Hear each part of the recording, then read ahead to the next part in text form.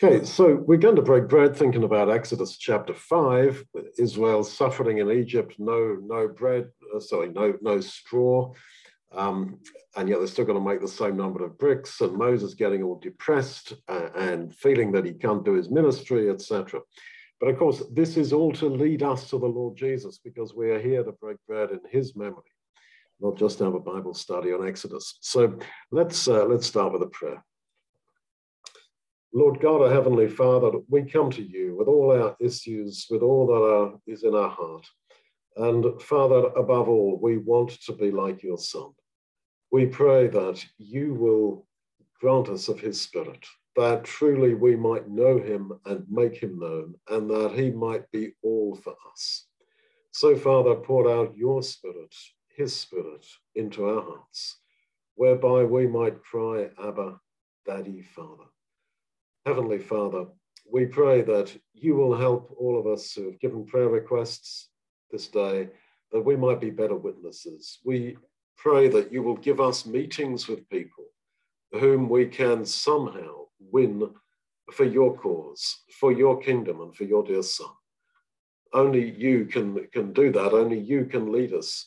And we pray that we might be willing tools in your hand. Please give us those meetings, Father, so that we might make an eternal difference in the lives of others. We pray for wisdom. We pray, Father, that your word might be made flesh in us as it was in the Lord Jesus. And we ask that as we are each prepared for the eternity ahead, you will help us in the specific issues that we all face. We pray, Father, for Harshit with his mouth ulcers. We pray for Phil's daughter, and especially that she will come to Jesus through her cancer. And we think, Father, of all those going through specific issues at this time. I pray that you'll be with each and every one of us. And we pray particularly for our brothers and sisters in Ukraine and in Russia, and all those bordering on those lands. In Latvia, we think of our loved ones in Latvia in particular. We pray for Aya with her collapsed roof and her collapsed ceiling all around her. And we pray that you will be with her and that you'll bless Cindy and I as we try to minister your love and grace in Latvia and Ukraine and Israel in the week or so that is coming. Father, we pray also for the forgiveness of our sins. As we think of the Lord Jesus, we see how far short we have really come. And we pray that you will stir us up and that you will pour your Spirit into us, and that we will not be discouraged by failure, but that we might look ahead and that we might really see that the best is ahead, and that we may practice total surrender to you. We pray, Father, for those near and dear to us. We think of Jackie's mum and dad at 94 years old with housing issues. We do pray that you'll be with that situation, and that you will bless Adiela also with her health issues, and that you will bring us all through, above all things, into your kingdom. And open our eyes now, Father, to these ancient records that we're reading in Exodus, that these things might live in our hearts for the sake of the Lord Jesus. Amen. So, Exodus chapter 5. Well, I've said that Moses is not quite as he might have been or as he should have been, but that's just you and me. He's very resistant to the call that you can make a difference. You, Moses, you who are 40 years in the luxury of Egypt, and were then 40 years, it seems, having had a breakdown, looking after your father-in-law's sheep, not a great life, looking after your father-in-law's animals for 40 years, and you married, one of his 7 daughters, so on and so forth. And I want you, God says to Moses, oh no, I can't do it. I'm 80 years old. No, you're the one. And so the story goes on, verse 1. Afterward, Moses and Aaron came and said to Pharaoh, this is what Yahweh, the God of Israel, says, let my people go, that they may hold a feast to me in the wilderness. Moses and Aaron come and talk to Pharaoh. And as the record goes on, it's clear that it's actually Moses talking to Pharaoh. But in Exodus chapter 3, I'll just read you from verse 18 there. You shall come, you and the elders of Israel, to the king of Egypt, and you shall tell him, let us go 3 days' journey into the wilderness that we may sacrifice to Yahweh our God. So the idea was the elders were to go, and they were all to go together, but the elders didn't pitch, they didn't come. And Aaron was supposed to really be the guy doing the talking, but it seems that actually he didn't. And so there you are. You looked for other people in the body of believers that they should be with me and that they should, be there with me and hold my hand and be with me. And very often it doesn't happen. You look at the life of Paul, you look at all those who serve God. There are so many times when you are disappointed by your fellow believers who are supposed to be with you, and it's you. Someone has to be the Christian around here, and it looks like it has to be me. Now, when you're on your own, you think, oh, wouldn't it be great to be with, surrounded by dynamic people, surrounded by a functional church? Wouldn't it just be great? Yes, it would be. And yes, it can be great when you find something of that. But in the end, God wants you and the Lord Jesus wants you. And so there inevitably will be these experiences where all the rest of them fall away and you are left alone with God and Jesus. Well, I've been reading Exodus all my life or having it read to me from a child. And I always read it as this, let my people go. I read it as God saying to Pharaoh, let my people go, let them leave. Let them leave Egypt and go to Canaan. But reading Exodus through several times this week, I saw that that's not at all what was being said. God was not saying to Pharaoh at this point, let my people go, as in let them leave Egypt and let them go to Canaan. He was asking him something very specific. Let my people go, verse 1, that they may hold a feast to me in the wilderness. Time and again, this is said. When it says in other places, let my people go that they may serve me, the service that was in view was a one-time act. Let my people go that they may sacrifice. Let my people go that they may keep a feast to me. Let my people go that they may serve me. The service was specifically to keep a feast. And that's why you read about the Passover as a service. What do you mean by this service? The children were to ask and they were to be told. So the requirement, the request of Pharaoh was, let God's people go that they may hold a feast. Not let them go so that they might, some sort of come back. That they might just go permanently, but so that they might simply hold a feast and come back to Egypt. And Pharaoh refuses that. Well, as you probably know, there's been a huge amount of archaeological discovery in Egypt, and they have discovered, yes, bricks made of straw, bricks without straw. They've discovered all the records kept of how, yes, there were taskmasters, yes, there were foremen, and how there was an exact number of bricks that were to be produced by each slave and each group of slaves. Yep. And they've also found that although the Egyptians kept a daily record of how many bricks their slaves made, there was always an allowance made that, well, slaves can't work every day because they need a few days off now and again to worship their gods. They found that yeah, you got to let slaves off every now and again to worship their God. So you see, when Pharaoh is asked by Moses, let God's people, let Yahweh's people go and have 3 days off to worship him, that was quite normal. That was quite normal. But Pharaoh says no.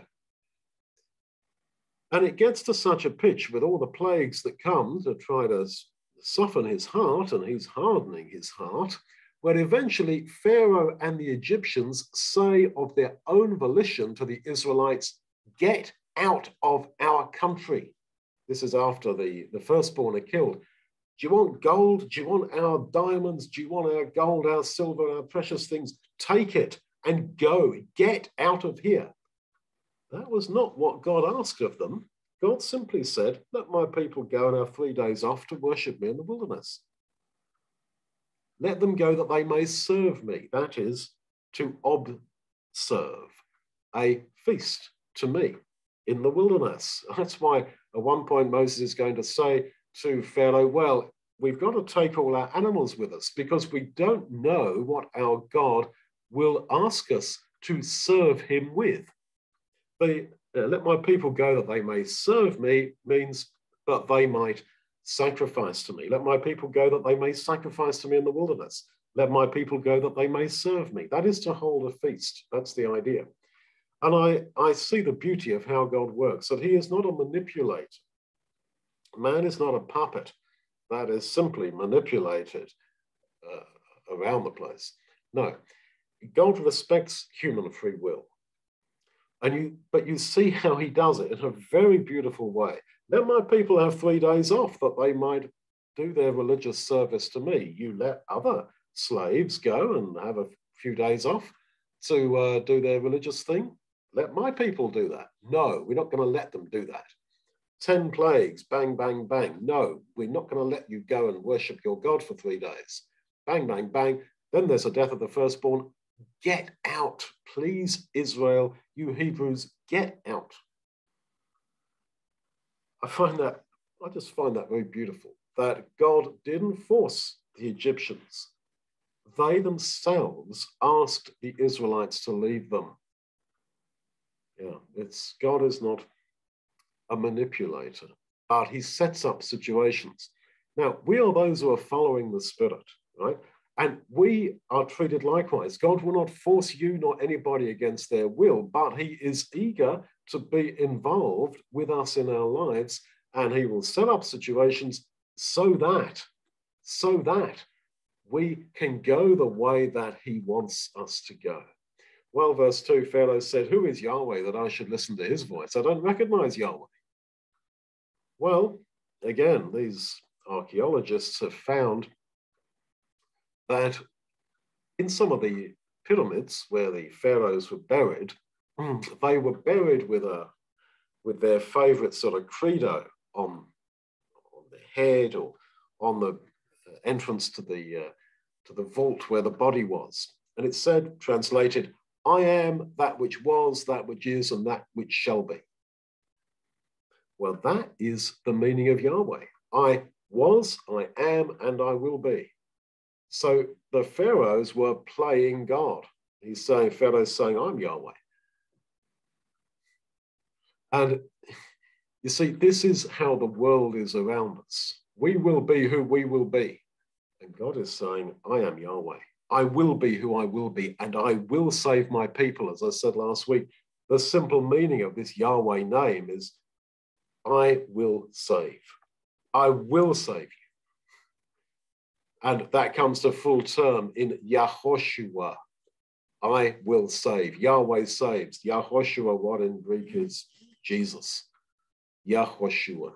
God saves. Then verse 3, you have a strange thing. Moses and Aaron say, look, the God of the Hebrews has met with us. Let us go 3 days' journey into the wilderness and sacrifice to Yahweh our God, lest he fall on us with plague or with the sword. Is God so kind of like capricious as to say to the Israelites, if you don't go 3 days in the wilderness and sacrifice to me, I'm going to kill you? I don't think that's what he's saying. Who is the us? Let us go, that's Israel, 3 days into the wilderness and sacrifice, lest he fall on us with plague or with the sword. I think the us, this is Moses talking to Pharaoh and the Egyptians. He's saying, look, all of us, you know, if you let us do this, you will be spared the sword, but they don't. Well, God was seeking even the salvation of Pharaoh and of the Egyptians. Well, no, Pharaoh says, verse 4, get back to your burdens. Why do you make the people rest from their burdens, verse 5. It's the word Shabbat. Why are you trying to have a Sabbath from your work? And Pharaoh says, verse 5, behold, the people of the land are now many. You think, like, Pharaoh, you and your forefathers were the very ones who said all the Hebrew boys must be killed because the people are getting so many. They must be drowned in the River Nile. Any baby Hebrew boy must be killed, but you can't stop them, can you? Pharaoh, listen to yourself. Behold, the people of the land are now many. Yeah, and you tried to exterminate all their baby boys, and you didn't get anywhere, did you? You were up against God. Humble yourself. Surrender. This is the classic case study, isn't it? Of if a man will not totally surrender, you're going to end up in the mess that Pharaoh ended up in that absolute misery. So he gives them this thing. We're not going to give you any straw, but you've got to make the same number of bricks. And look at the words used, verse 11. Nothing of your work will be diminished. Israel had been the slaves of Pharaoh, but God wants them to be his slaves. There was a change of masters when they crossed the Red Sea. And crossing the Red Sea is like baptism. Paul says, 1 Corinthians 10, that they were baptized into Moses in the cloud and in the sea. The cloud of water on top of them. Cloud is just water both sides of them. So when they crossed the Red Sea, they changed masters. And of course, Romans 6 talks about that when we're baptized, we are no longer slaves of sin or Egypt. We are slaves of the Lord Jesus. So when they were slaves of Egypt, they were told, you will not diminish anything from the commandment. The same words are used in Deuteronomy where God says to his people, don't diminish. Don't diminish from obeying my commandments, from doing my work. And again, verse 13, the taskmasters were urgent, saying, fulfill your work quota daily. Well, that work quota daily, the daily work quota, again, the same words in Hebrew are used later on in the law in Leviticus 23 about the daily work of the tabernacle. So they were slaves to Pharaoh, and God is saying, let my people go. They're going to be my slaves now. And, when we're baptized, that's what happens. You change masters. But we all want to be totally free, don't we? We naturally want to be free to do what I want to do, to feel how I want to feel, to live how I want to live, to just carry on how I want to carry on. And you see it in advertising. Buy this car, and you've got the highway open before you. You're free to go where you want. Buy into this pension plan or this investment plan, and you will get financial freedom, and you'll be able to sit on the beach. And man is asking the right questions, but looking in the wrong places for the answers. Man is saying, I want to be free. Yeah. But if you think that freedom means freedom to do what you want, no, that's not freedom. That is slavery to sin. You want to be free to drink as much alcohol as you want, do as many drugs as you want, you'll become addicted. That's not freedom. And so we are being shown here that we've only changed masters. I say only. We are no longer slaves to sin. We're no longer in Egypt. We are now the slaves of Jesus. But Paul in Romans 8 says that all creation groans, waiting for the glorious liberty of God's dear children. The glorious liberty of God's dear children. So the ultimate freedom is ahead. Not now, it is ahead. Then we will be ultimately free. We will not be forced in any way. We will be radically free. We talk about how wonderful it's going to be saved and to have eternal life and to be in the kingdom of God. But it's not just the eternity of the life. It is the quality and the nature of the life. I mean, if eternal life means driving around the streets of the suburbs of South London for 20 zillion years. No thanks. No, we don't want life. If God's offering me eternal life, well, before I say yes to it, I want to know what that life's going to be like. And yes, the offer is there, and it is wonderful that we are offered eternity of the highest possible nature, ultimate freedom, absolute freedom, that finally no ties that bind, no tram line that is forcing you this way or that way or whatever. That is part of the gospel of the kingdom, the ultimate freedom of God's dear children. And as again we read in the New Testament, now we have just been given some talents to look after that do not belong to us. But as the Lord says, if you are not faithful in that which is another man's, that's his, then how can you be given that which is your very own? In other words, in the kingdom we will have what is my very own.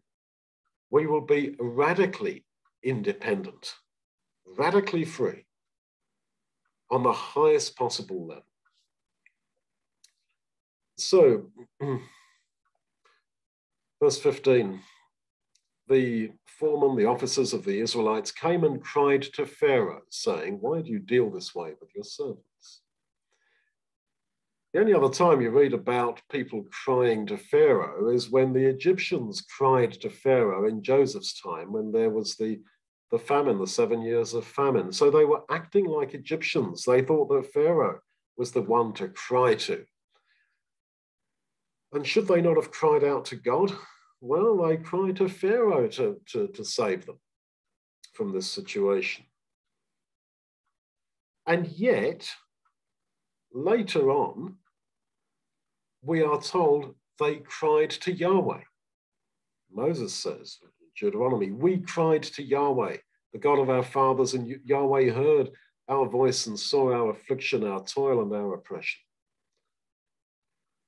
Well, back in Exodus 2, we're told the children of Israel groaned because of their bondage, and they cried out. Who did they cry out to? They cried out to Pharaoh. That's what we've just read here. They cried to Pharaoh. They cried out, but their cry came up to God because of their bondage. In other words, yeah, they cried out to Pharaoh, but God heard it as if they were crying to him. And that gives you a window onto what prayer is all about. But prayer is not simply a set of words that you say to God, because frankly, some people are better at verbalizing than others. People say to me, I don't know how to pray. Well, and I say, no way, because it's not all about words.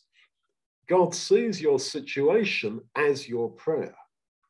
So again, later on in the law, there is an example where the law says that if you're poor and you give your jacket as a pledge, well, that must be returned to you every night, lest the man feel cold and cry out to God.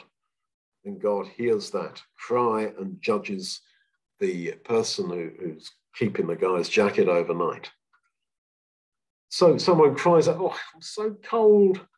God hears that as a cry to him. And this is great comfort and a great challenge, that our whole lives are, in that sense, a cry out to God. Well, everything seems to go wrong, doesn't it, in this chapter? That Moses has 40 years before tried to save Israel. That didn't work. He ran away into the wilderness, stayed there for 40 years looking after his father-in-law's sheep or animals. Not a great life. Now he comes back to try to save his people, and they don't want to know. And in fact, his involvement has made things worse, because Pharaoh says, no, you're just trying to get these people of Israel time off work. So, okay, we're going to whip you, we're going to beat you so that you produce the same number of bricks, although we're not going to give you any straw. And so the foremen, the elders of Israel, come to Moses and say to him, verse 21, may Yahweh look at you and judge. You've made us a stench to be abhorred in the eyes of Pharaoh. You've put a sword in their hand to kill us. Like, get out, Moses. You've just messed us up. You've made things so much worse. And Moses goes back to God and says, why did you send me? So everything has gone wrong. They've appealed to Pharaoh to try to appeal to his conscience. No, that didn't work. So it seems the whole thing has gone seriously wrong. But this is, and then Moses comes to God and basically says, look, give up with me, get off me. It's not working. You've said, I will 7 times. I will save, I will deliver, I will bring my people out of Israel. But you're not doing it. Out of Egypt. But you're not doing it. Well, what's God's response? You see, God could have said, well, okay, if at least Israel plus Moses had even a modicum of sort of politeness in the way they spoke to me, if they had a bit of faith, well, I would save them. But look, they're hopeless. They just don't want to know, do they? So I won't save them. What does he say? Go to chapter 6, verse 1. Yahweh said to Moses, now you will see what I will do to Pharaoh. By a strong hand he will let them go. By a strong hand he will drive them out of his land. I am Yahweh, which means I will be. I will do it. My point is verse 1, now. Okay, now that you are at rock bottom, now that you're angry with me, now that you think that I am not going to come through, now that you think that actually you've put a sword in the hand of the Egyptians to kill you all, now I'll do it. Now I'll do it. And this is what happens, that there has to be failure, including spiritual failure, in order to bring us to the point when, okay, now I will save you. By grace, now you're ready. There has to be failure. Personal moral failure, the failure of the project in order for it to happen. Now, I know that some of you have been over in Riga in the many years that we lived there running the soup kitchen, and people thought, wow, how have you got this church of, hundreds of people baptized? Where did that come from? Well, it started in our front room in our apartment in Riga, but when we got too big for our front room, we moved into a basement, like a hall in a basement. It cost quite a lot of money. And we were getting 20 people coming to our apartment, and we couldn't fit them all in, so we moved into this hall. A great expense. And the first night, 2 people turned up. And they left soon afterwards, and I paced that hall from one end to the other, blue tiles there were on the floor, thinking, this is what a failure. People will maybe come round to our house, to our flat, but they won't come to a hall. And then it picked up again. Oh, yes, then we were getting up to 50, 60 people. We couldn't fit 50 or 60 people in that hall. So we got a bigger hall, the one that most of you would have known, the big one. Again, moved in there. Everyone said they were going to come. Nobody came. And that hall was long and narrow. And it had a red carpet on it. And I remember the first night, virtually nobody came. And then I was having put savings we had personally and other people had donated into getting that hall. And I thought, oh, what a white elephant we're left with. Just, this is just useless. And I paced that hall up and down, up and down. What have I done? Well, and then it picked up. There has to be that failure. And, we shouldn't sin. And I'm not justifying sin, but it is through your own sinfulness. It is when you come right down. You say, look, who am I? As Moses says, why you call me? I'm not the man. Right, now, this is the force of chapter 6, verse 1. Now, God says to Moses, now I will do it. When you're at rock bottom, now. Yeah, right, you're there. Okay, right, you got there. Moses, okay, Now we'll do it. Now I'll do it for you. Now I'll come through for you. This is the myth of the idea of the triumphant Christian life, where people give the image they present as having an awesome spiritual experience, that every day is glorious victory, glorious triumph, every day. I know, victory to victory, glory to glory, triumph to triumph. That is not the way it goes. Look at Moses. Look at how God saved his people from Egypt and brought them to Israel, to Canaan. This was through failure on their part, on the part of Moses, all the way through, on the part of Aaron, all the way through. So that Moses just feels, oh, why? Why on earth did you do this? It is through the magnificent defeat, as I often say.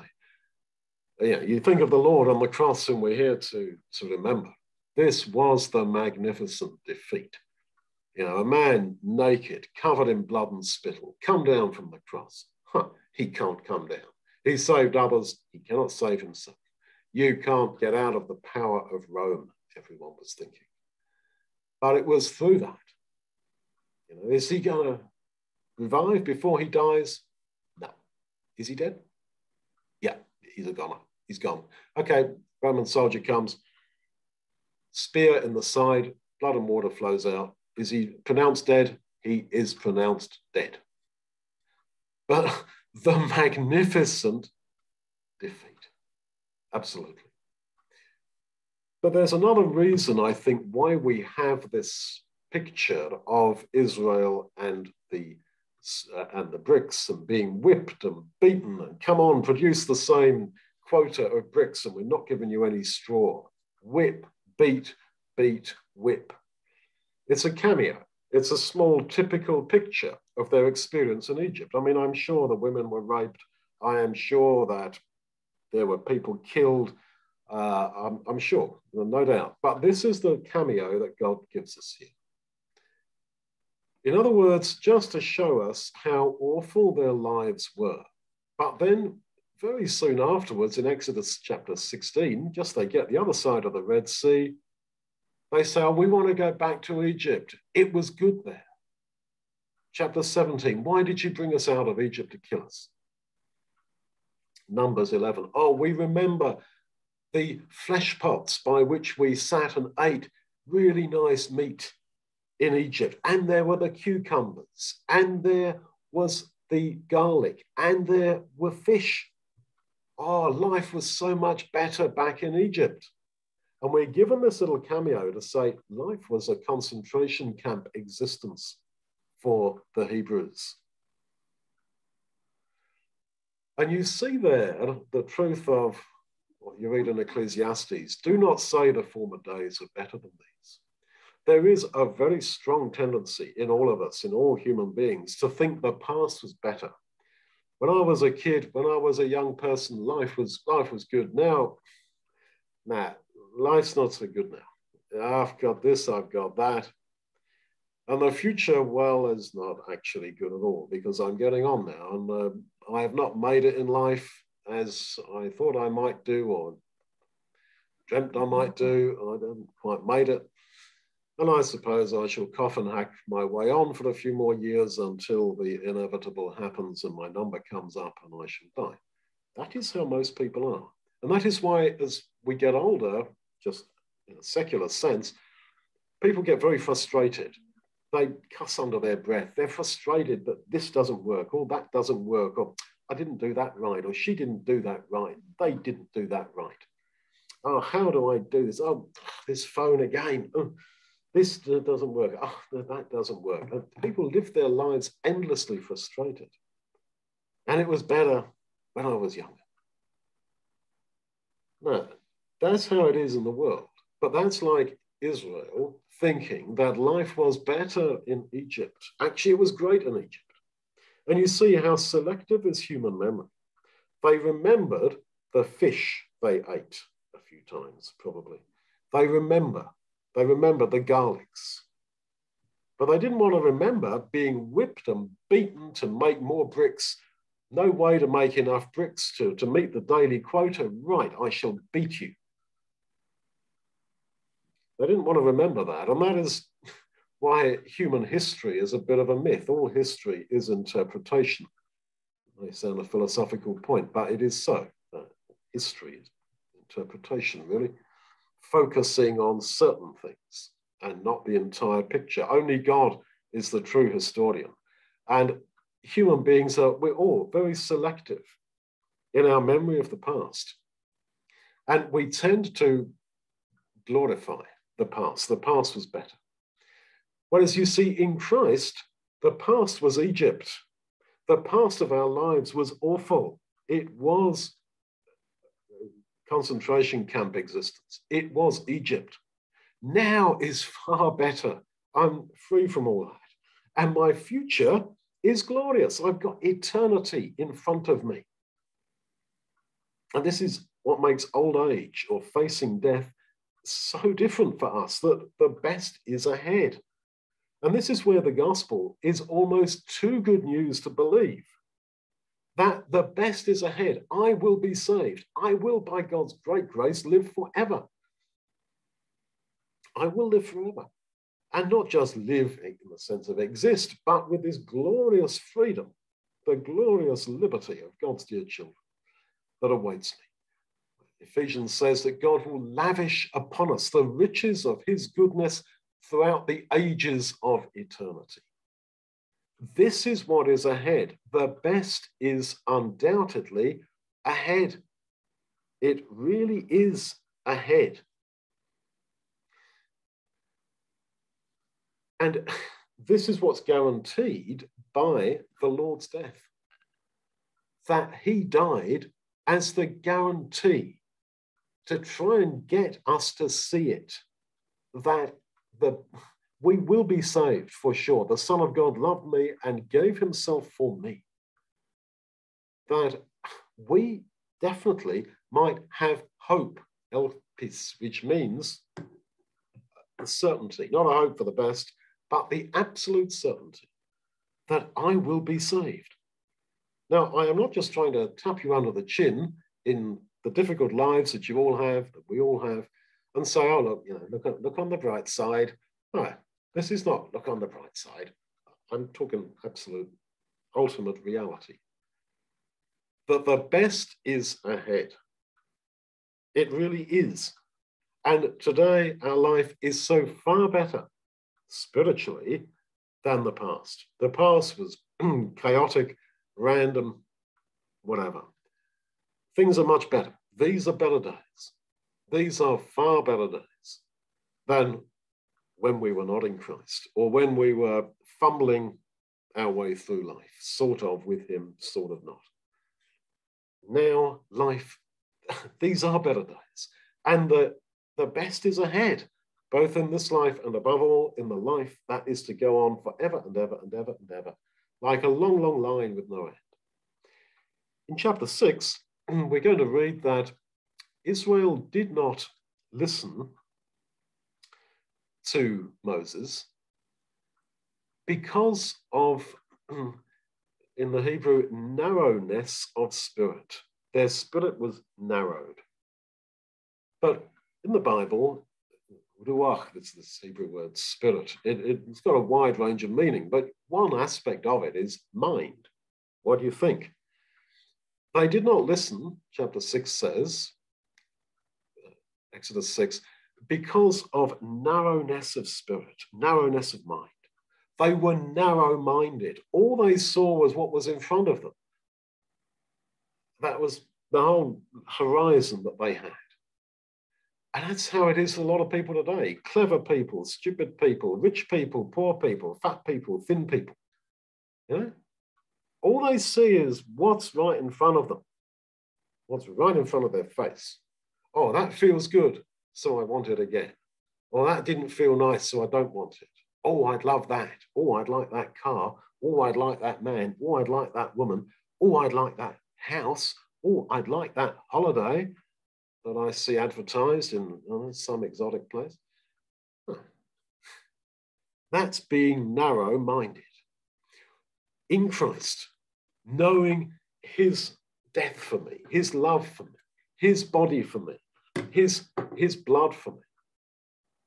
You are no longer narrow-minded. You've got the ultimate breadth of vision to see beyond what is now to that which is eternal. We do not look at the things that are seen, but at the things which are unseen, 2 Corinthians, Paul says, because the things that are seen are temporal. They only last for a bit, but the things that are unseen are eternal.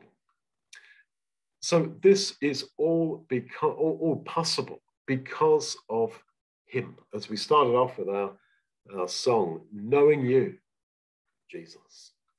This is what it's all about. It's all about him. It's not about me. It's all about him. Now, you come then to face the ultimate reality. Is this true for me or not? And it is. This is one reason why Jesus died in the public way that he did on the cross, to, as it were, flag our attention, to get our attention, to show us that, yes, God's promises are for real, and you and me really will live forever. The best is ahead. Do not look at Egypt, at the world, as if it's all great and hunky-dory, and wasn't it cool when I was younger, when I didn't have all this stuff. No, actually, that was not freedom. That was slavery. As I say, what do you want? You want to be free to do whatever you want? No, because if you do whatever you want, you will end up a slave. It's just alcohol and drugs are the obvious example. You do as much alcohol and drugs as you want, and what will happen? You become addicted. There's no freedom there. But it's true in all sorts of other ways, less obvious maybe than substance abuse. But you just do what you want, think what you want, how you want, you are not free. The path that God has given us is to ultimate freedom because he knows that's what we want. He knows that's what we want. And he gives us the path there through service to him now. So yeah, it's a change of masters. It's a change of masters so that we might come to the ultimate freedom, or as Paul says, the glorious liberty of God's dear children. Well, quite rightly, we forget. Quite rightly, we remember. We remember what he has done.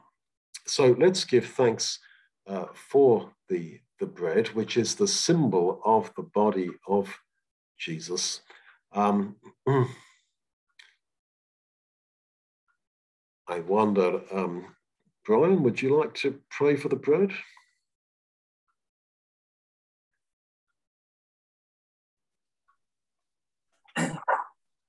Our Heavenly Father, we come to you now to remember the body, the broken body of our wonderful Lord and King, Jesus.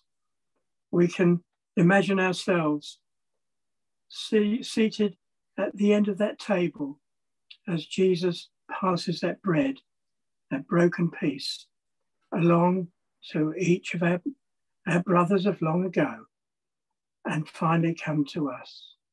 Father, we thank you for this bread. We thank you for this, such a simple yet wonderful way that we can always remember our Lord Jesus, what he has done for us, what he is doing for us now, what he will do for us, to which we look gratefully forward to his coming back to create your kingdom on earth, that we might serve you in whatever capacity you deign for us. Father, we thank you for this symbol, the broken body of our Lord Jesus. We thank you for this bread. In his name, amen. So we take the bread, we break the bread, we take part of it as the symbol of his love for us.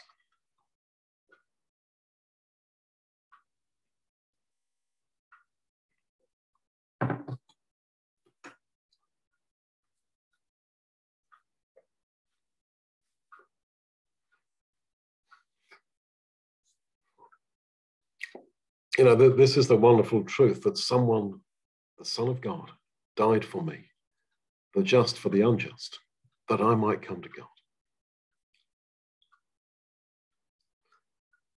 Brother Joseph, would you like to give thanks for the cup? This is, the communion, the fellowship of the blood of Christ. Joseph, yes. Would you like? Yeah, okay. Yes.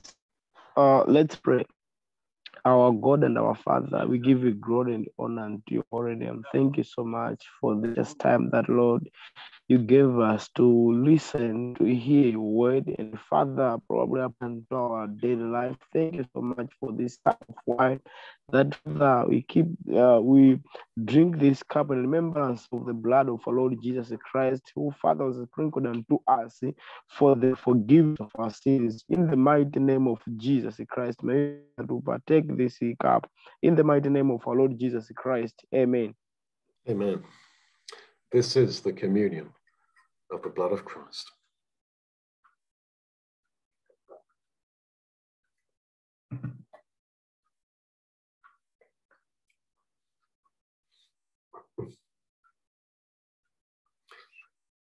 Well, let's conclude with a prayer. Brenda, would you like to pray for us if the children are quiet, or even if they're not actually? That doesn't come into it, really. Would you like to pray for us, Brenda? Thank you, Heavenly Father, for your precious gift of life. Thank you for this day that we could be alive and come together, fellowship, and meditate on your word. Father, there's nothing we can do without you in Jesus, absolutely nothing. And I pray that you give us the understanding and the wisdom to abide in Jesus so that we can bear fruit. That is your will, Father. Let us do your will like Jesus did. I pray for your blessings over each and every person and their household, Father, for us to be the light of this world. In Jesus' wonderful name. Amen. Amen. Well, anyone else who would like to pray, they're also very welcome. Jackie, would you like to pray something, or anybody actually is welcome? Yeah, I'll pray. I really thank you that you have saved us, that we've been able to see and hear your words and take them into our hearts. I thank you for the fellowship that is here among these people who, we live in different countries and different parts of the world, but yet we're connected by you. And each person has asked for a prayer for somebody they love or for the situation. But we understand today that sometimes we are in this world, we are going to go through challenges and tribulations. And it's through those tribulations and trials that we come closer to you, that we find our faith. May we find our faith, may we be strong in our faith, and may we walk in the faith. And may we share our love with others. And as Duncan goes to do good work, to show the love of God by actions, not just by words, may you go with him. And may you touch every heart of every person that is on this fellowship today, but not just their hearts, the people around us, and help us, teach us to walk in your way. Amen. Amen. Amen, amen. Right, Ariella, you wanted to make a little personal testimony, I understand. So I've got no idea what you're going to say, but would you like to do that now? Yes. What it was, I thought first of all, can you hear me okay? Yeah. Okay. Yes, I'd like to take this opportunity. I might still give a longer or further testimony on my YouTube, but I thought it'd be easier since you go on here anyways. For those that don't know, and by the way, earlier so Candace is my birth name, legal name, but I changed it in 2016 to Ariella because I looked up the meaning. I've gone through, long story short, I've gone through many chronic health issues since I was 15 years old. And Ariella is the, if you look up in the baby book or name meaning, it's the female version of Ariel, which means lioness of God or lioness of Yahweh, and lions give strength. So that's why I use Ariella now. I just can't afford to legally change it over, so I just didn't want any confusion. But going with that, I must have met Duncan and the Caroline Ministries back in 2014, somewhere around there, 2015. And my testimony is, first of all, I'm thankful for this group because I know that, I'm trying to say that without it sounding boastful at all, that Duncan does have a lot of knowledge. Looking up the scriptures, I have the New Testament books that he that I bought. Just all the years that he spent looking up. I just know that God has helped you, form these lessons, and I'm thankful to to learn from you and with you and with everybody else to doing this. So my testimony is it actually has, reading the scriptures, and just keep getting the deep lessons, learning from them has helped me become a better student and to follow Christ. And also the book of the real Christ. I haven't coming from the mainstream up to what I'm learning today, about that Christ has not pre-existed. It's taken me a lot of years to shed off that old way and to come to actually know who Christ is. So I'm just want to share my testimony that I'm thankful for the journey I've been on. It's not over yet. It's still going. Even though I stumbled and fallen many times, I got back up, and I know that Jesus is helping me along the way. So I just wanted to share the testimony that your Bible basic books as well has helped me and my husband out. And my husband was baptized. I shared that back in 2016. Since we're isolated, he got baptized at home, but through those lessons, he has helped come to the truth as well. So that's my testimony, is if you keep plugging away at the scriptures and keep plugging away at the studies that are given, and it's not an easy road. And that's what I like about it, the studying. And there's actually, like with the daily Bible readings, with the notes and everything we look up, we're still learning. So I just wanted to share the testimony that it's not a rush, but I just wanted to say, just say that God has been with me through, all this way. And I just wanted to inspire other people, sharing that God is with you too, even if you feel maybe you have walked off the path or stumbled or trying to get back on.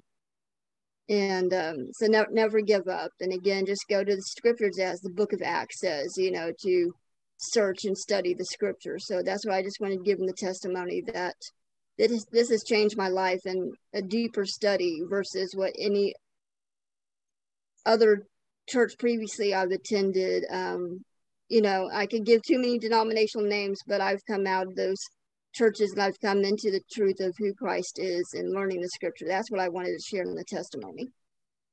Okay, thanks, Ariella. I appreciate it. I see some people, we've been going a really long time today, so I see some folks are leaving. City's had to leave. Other ones have gone. So that's all. Thank you for coming. I think, Ariella, that sure, Bible study is great. And as you know, I'm not against it, but some of the people with the strongest faith that I've met were illiterate people who couldn't actually study because they couldn't read. So, and I'm sure historically most Christians were illiterate, and yet it was the illiterate Christians who went to their deaths at the hands of the Romans and so on in the first century, 2nd century later on. So yeah, I'm just saying, sort of as a caveat, just as just to sort of put it in its context, that Bible study of itself is not going to save anybody. You know, as the Lord said to the Jews, you search the scriptures because in them you think you have eternal life, but you will not come to me, that you might have life. So you can become so maxed out on studying the Bible that you don't actually come to Jesus. But I know you're not saying that, and you know, I appreciate your message of you know, get into the scriptures and get out of, you know, all the different things you've passed through, just this group and that group and the other group. No, it's a personal thing. There's no doubt about that. Right, has anybody else got anything they would like to say, or shall we have, I was going to say, shall we have coffee? Yes, Duncan, if I may. A kind of you might say an end of life testimony, really, because... oh, you've got another 20 years, Brian. Well, I have now, but I didn't have. Last year, my cardiologist called me in after a routine scan and said, you will be, and this is actually what he said, you will be dead by 2023. We are here to discuss what to do. And I said, that is very interesting. I said, I'm not at all worried about death. And anyway, it resulted in December in me having a new heart valve inserted, an aortic valve. And he says, I've got 6 to 8 years, but if you're still fit enough, we can fit another new one inside that one. And I told this professor, Professor Prendergast at St. Thomas's in London, it doesn't worry me about death. However, I have prayed to our Father that I've got a whole eternity in the kingdom. I would appreciate a few more years with my earthly family, my 2 little great-granddaughters and so on. But I'm not worried. In fact, I've told people, I look forward to my death. It's a wonderful thing because in my experience, I'll be just, even if there's a little bit of pain involved, that'll be forgotten in an instant. And I'll be waking up, wow, what is this? You know, I've got a glorious future. Death is nothing. Consequently, my daughter, late 50s, son, mid-50s, they're not worried about me dying because they know I'm not worried. So I welcome it, but not yet, please. No, you're a great example, Brian, of the best is ahead. I mean, you know, we're all a bit younger than you, I guess, but look, folks, you've just had a far more powerful testimony than what I can give you. I was there preaching to you, you know, the best is ahead, the best is ahead. And Brian has just showed us. I mean, how old are you, Brian? I'll be 85 next month if I live to that, God permitting. Well, there you are. Someone coming up 85 can tell you that the best is definitely ahead. Well, what a wonderful testimony. Thanks, Brian. Yeah. Yes, if I may now, it's thrilled me up. Thank you for Brian. Yes, God said, man will live now 120 years. It is, and I believe that, actually, because you God said, so it be, amen. But thank you, Duncan, also for this message. It's made me so good to feel I'm so blessed. And actually, I remember it a very long time, it's on my heart. You know, in the Bible, he said, when full time of Gentiles will come in, then will come that glorious days. We all be taken away. It will be with God. It's okay. But I think we should always pray about Israel Jews. When they accept, may they say, may they hear gospel, and may they say, "Come, Lord." And then I think it is my prayer is very selfish because I want faster to end all this. May Lord come and may everything change. maybe that is selfish, but for this reason, I don't know how, but I would like also give my testimony, because the God of Jews saved me, who I was absolutely nothing. I was so even stupid, even just simple woman, so nothing. And he gave me a Bible and he saved me. And I always wanted to somehow put this on internet and make. Sorry, you mean that a Jewish guy gave you the Bible? Is that what you say? The God of Israel, the God of Israel. The God of Israel gave you the Bible. Okay, yeah. Yeah. Yes, yes. Sorry, I am a little bit nervous, and so I can't speak at all. But no, yeah, God of Israel gave me a Bible. I didn't wanted it. It's all, and so my heart desires so that Israelites hear my story, and so they become jealous, like Paul wrote, and it's my heart desire also.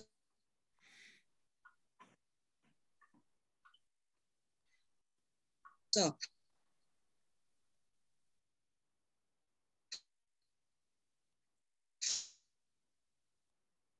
because how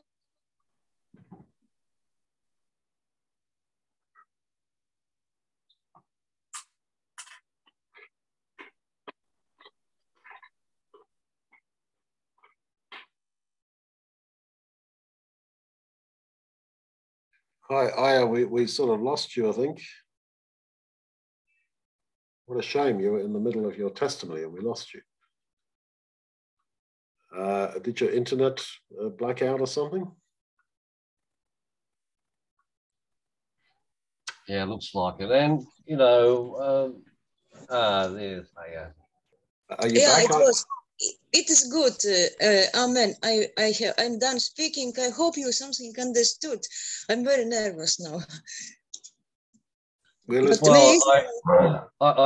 I agree with you, Aya. We're all looking for that day when Israel will definitely turn to the Lord Jesus.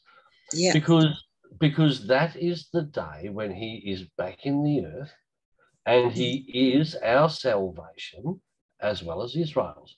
And not only Israel's salvation and our salvation, but the salvation really of the whole earth. He will put an end to wars and sufferings. The sword shall be beat into the plowshare, and the spear into the pruning hook. So he will be the salvation in that day for all. And this is what we want. We want a world that reflects gratitude to God for what Jesus brings us. So I don't think it's selfish. I know it might feel selfish, but yes, we want it, but we want it for a whole host of reasons. Yes, reasons.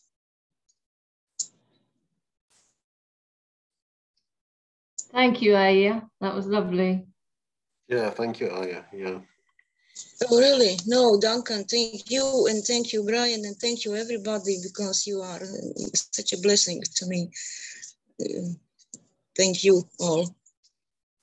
To me too. But actually, I have very difficult to live. I can say I am now hearing about everything, and I want to this all become to end. I can't hear anything bad. My heart is broken. How people act towards animals. How those woods in Latvia. All is going. All is cutting. All is hurting. All world is very hurting. And when you see this, and some 5 years ago it was nothing. A year ago it was less hurtful, but now it's time. I think it's horrible time. How has come, how people has become towards each other, how hurting, and it's hurting me, and I don't want this. And I pray to Lord may make my heart soft, okay, but towards all this, what is happening around, my heart is become more callous and don't feeling so much, because it's very difficult to live, because there is doggy, there is cat, there is horse, and they all people are hurting them, because I see it this way. Of course, not all, not everything, and not everybody, and not all, but so much hurt is how people are hurting in this world also, and and this, forgive me for this word, stupid COVID thing. So many people I know suicide. They are in families. They are